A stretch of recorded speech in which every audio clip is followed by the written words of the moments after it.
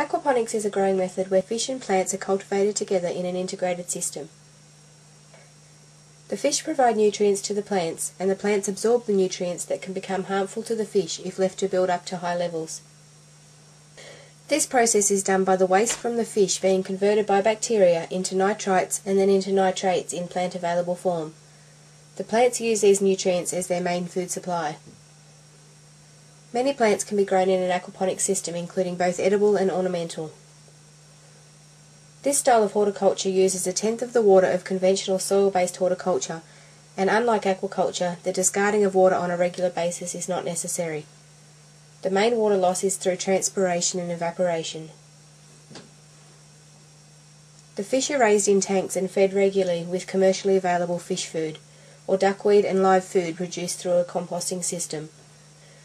The fish tank water is pumped through the grow beds filled with plants and returned to the fish tank.